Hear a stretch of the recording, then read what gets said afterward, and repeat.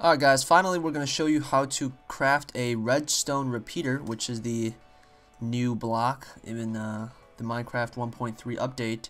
We're going to need 3 smooth stone blocks, 2 redstone torches, and 1 piece of redstone dust. So we're just going to go into our redstone chest, grab a 22 stack, and we already have some smooth stone, so let's do it.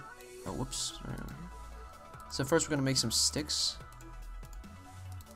And then we're going to make our torches. And then we're going to craft it. So you put 3 smooth stone blocks on the bottom. You're going to put 2 torches on the side here. And finally, redstone block in the middle. And here we have our Redstone Repeater.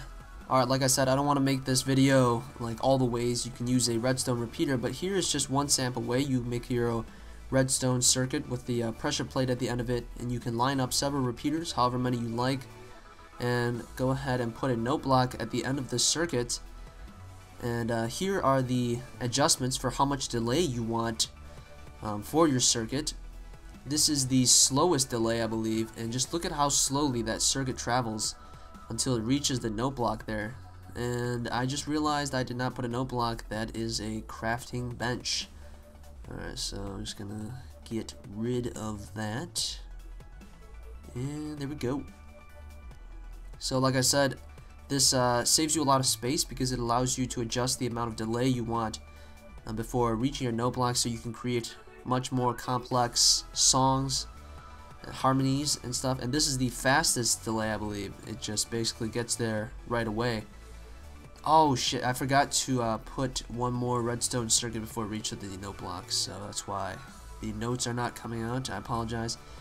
And you can, play with it however you want, adjust the amount of delay. So yeah, go ahead and experiment with this yourselves, and hope you've learned how to craft it in this video. Alright guys, if you've enjoyed, please thumbs up this video, help us get on top of the search charts, and click the annotations on the screen to take you to our other Beta 1.3 update videos.